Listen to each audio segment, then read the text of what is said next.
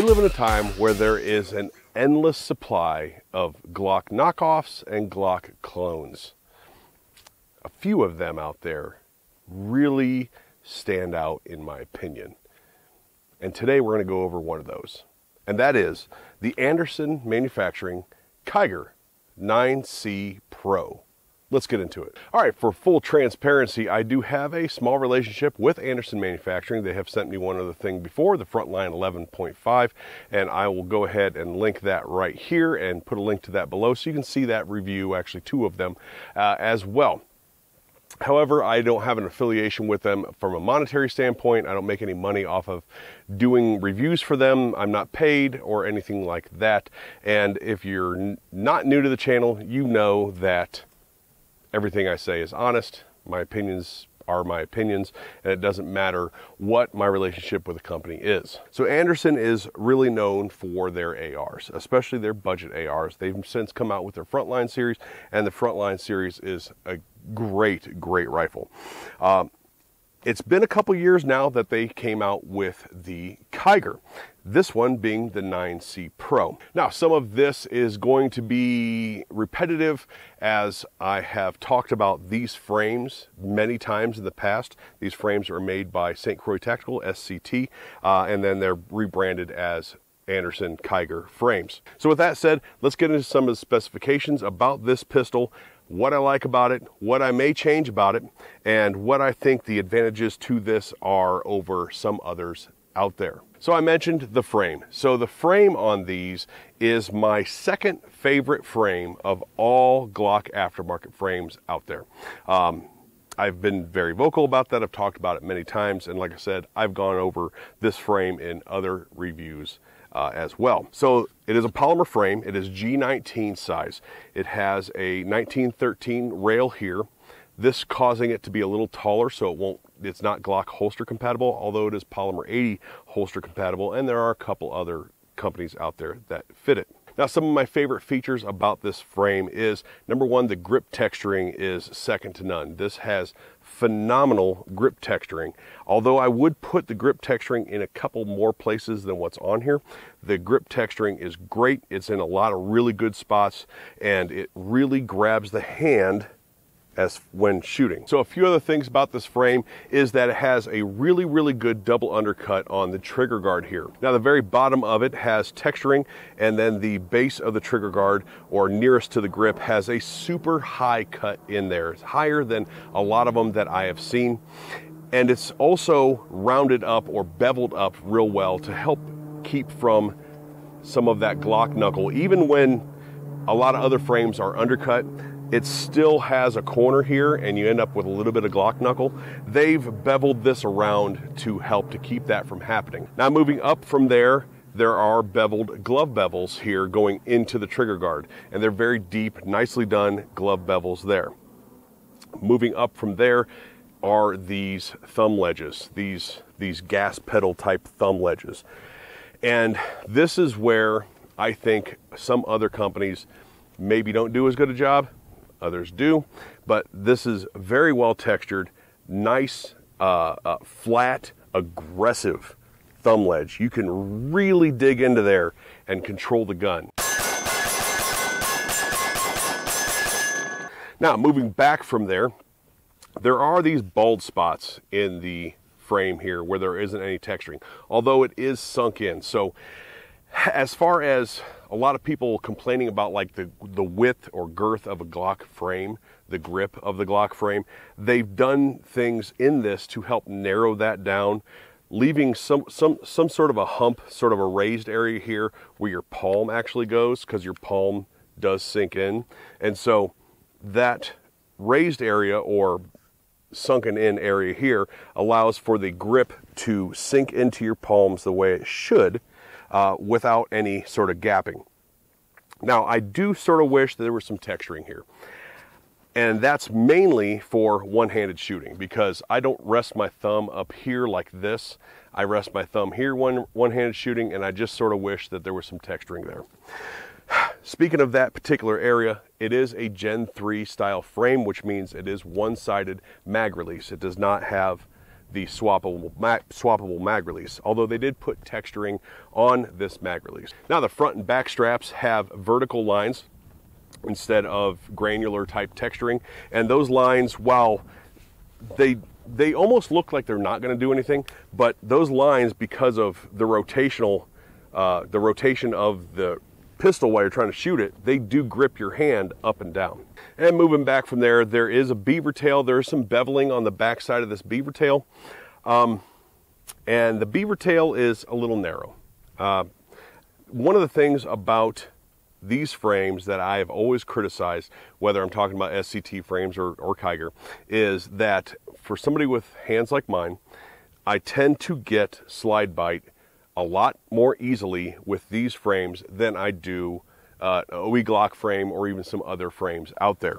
That's probably the biggest downfall to this frame, is that I do wish this beaver tail was maybe a little bit wider and a fuzz longer, and boy, you just couldn't hardly beat it. So some of the things in the frame is this trigger. So this trigger is very Glock-esque. It has a little bit lighter break, and in my opinion, a little bit more forced reset than a standard Glock. It's a fuzz lighter break and more of a forced reset. And I'm able to shoot this gun pretty darn fast.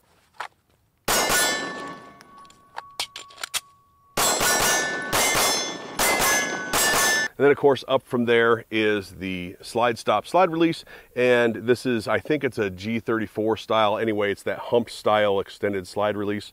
And these work pretty good. They're not my favorite. I do like the Tango Down ones that have more of a ledge on it as opposed to that little button head that's on there.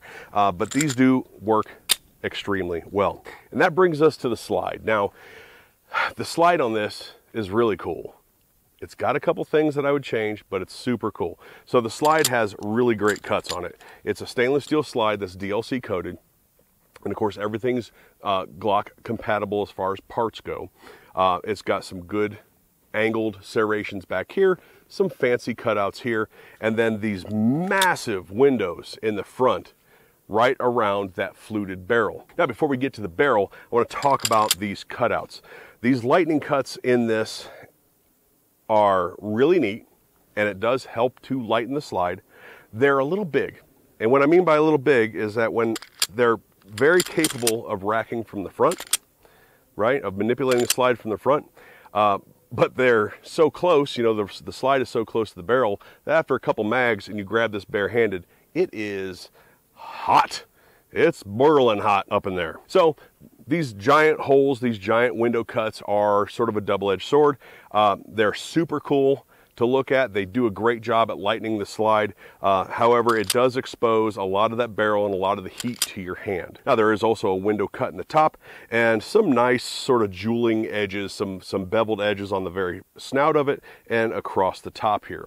And of course, they're topped off with a set of metal suppressor height or red dot height sights with anti-glare cuts in the front and rear sights. And as you can see here, I have the Gideon Optics Alpha on here, and it is an RMR cut red dot. All right, so let's go inside to the barrel. It's a fairly standard recoil spring. The barrel is also a stainless barrel, and it is also DLC coated, and it is fluted. Not just fluted, but it has these really cool cuts on the top chamber area. The fluting seems to work really well as far as dissipating heat through those lightning cuts. But yeah, the barrel seems to do a very, very good job. It's very accurate, and it also has a really deep crown in the very front of it. Nice beveled crown in the very front of it. So if you happen to drop your gun or whack it into something or something like that, you're not going to screw up that rifling. All right, so before we go any further with this video, I want to give a big shout out to Murphy's Guns. Murphy's Guns is the FFL that I use for everything, for suppressors, for transfers. I shop there. Great people, real helpful, awesome selection, and good prices as well. So check out Murphy's Guns here in Tucson if you're passing through or if you live in the area.